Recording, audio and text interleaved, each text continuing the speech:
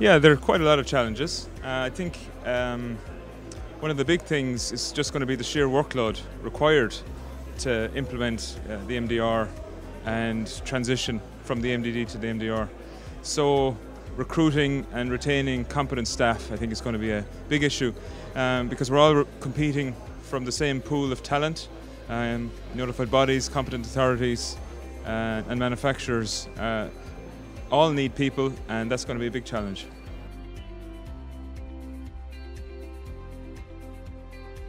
Clearly it's a big impact, it's a big change. There's potentially going to be a slower route to market for some devices, more high-risk devices for sure. I think one of the more interesting changes could be with the introduction of the European Database for Medical Devices, EUDAMED, whereby information on devices and clinical investigations needs to be made available to the public. So I think that's a really good introduction as part of the regulations, and hopefully will bring more engagement from the general public, of which we all are. We're all potential patients.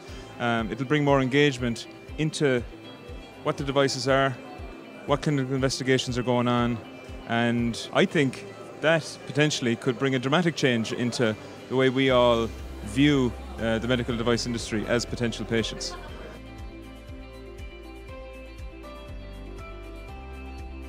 I think generally cost is always a big challenge for the healthcare industry, and the medical device industry is no different.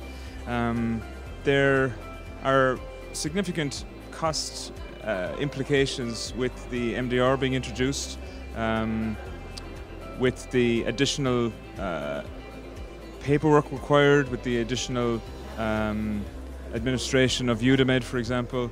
So I think while maintaining regulatory compliance and always keeping the safety and performance foremost in our minds, I think it's important that we all are cognizant of managing the cost of healthcare, and for us, managing the cost of the medical device industry and regulation.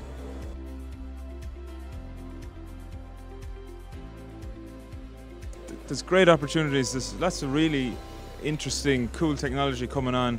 Nanomaterials, for example. Personally, I think additive manufacturing, 3D printing of devices, has huge potential. It's a technology that's becoming well established now, and the potential is enormous. For example, designing and manufacturing a custom implant specifically tailored to a patient in minutes, potentially. So I think that has huge potential, and I look forward to seeing that technology develop over the coming years.